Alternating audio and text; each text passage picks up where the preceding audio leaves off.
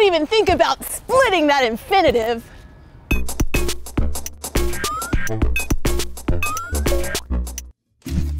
Next time you're nabbed by the grammar police, know your rights, because chances are those jerks are enforcing a few fake grammar rules that today's linguists and style manuals don't support. No initial coordinators. So you've probably been told to never begin a sentence with coordinators, like and, so, or but. But this is not just dead wrong, it's undead wrong. Linguist Arnold Zwicky calls no initial coordinators a zombie rule.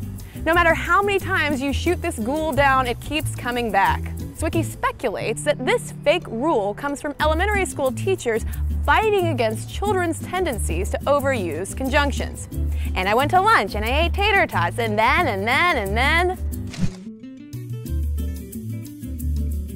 Passive voice. Okay, we can all agree that using the passive voice too often is really annoying. The trout was caught by Alice. The gallon of ice cream was eaten by Jeffrey. Jeffrey got a stomachache later. That's not in the passive voice. Passive voice makes sentences sound like they come from a police blotter, but there's nothing technically wrong with it. Some writers use passive voice in moderation for effect or to vary sentence structure. It's not wrong, but yes, it should be used frugally. Less is fewer. In 1770, the Merriam-Webster Dictionary of English Usage laid down the law.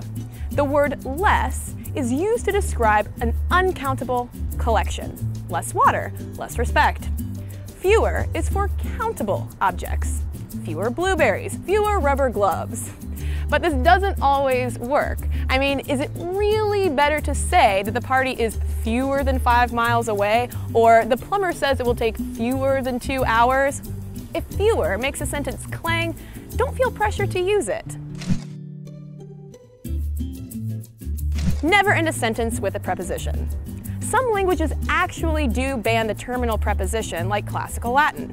And Anglican Bishop Robert Louth continued this convention in an English grammar guide he published in 1762. But English is not Latin, and other linguists have pointed out that it's perfectly natural to end an English sentence with a preposition. This is one wrong grammar rule up with which I will not put. Never split an infinitive. It's a callback. Infinitives, the pure unconjugated form of a verb.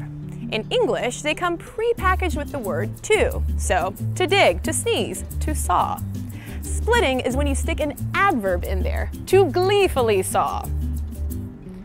Though high school teachers love to get the red pen out for this one, modern style guides are almost unanimous in saying you should feel free to proudly split the infinitive when the sentence calls for it. So what's your favorite grammar rule to pedantically enforce? Let us know in the comments below and subscribe, and check out 10 wrong grammar rules everyone knows at HowStuffWorks to gleefully learn more with ...